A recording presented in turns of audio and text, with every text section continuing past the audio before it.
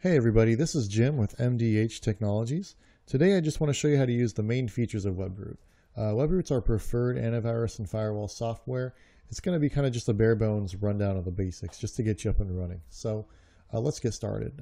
First off, once WebRoot is installed and enabled, you can find it by clicking on your notification tray down here. And there's a little green W logo. Normally WebRoot will scan for malware automatically on a pretty regular basis. But if you ever find that for whatever reason you want to do a manual scan, all you need to do is simply right click the logo and click on Scan Now. So as you can see, it's already starting to scan most of the files on my computer.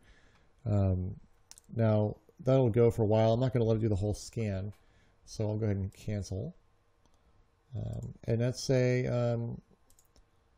for whatever reason you don't actually want to scan your whole computer. You just want to scan a specific file. Like here's a good example.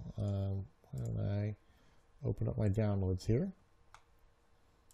Let's say I just downloaded this zip folder, and I really need this file, but I'm not entirely trustworthy of where it came from. I don't know, exactly what's on that file.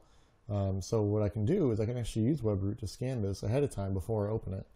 So I can actually right-click and go to Scan with WebRoot, and file scan 1, no threats. So that tells me it's a safe zip file and it's okay for me to go ahead and extract it. The only other thing you might want to know how to do on WebRoot is maybe if you ever need to just shut it down, you can just right click on it and go to Shut Down Protection. All you need to do to open it back up is go to your Start menu, your apps, find the file, run it again. If for whatever reason you can't find it in your apps, all you got to do is restart your computer. It'll start again at startup. So that's pretty much the rundown of WebRoot. I hope you guys enjoyed it. Thanks so much. Bye-bye.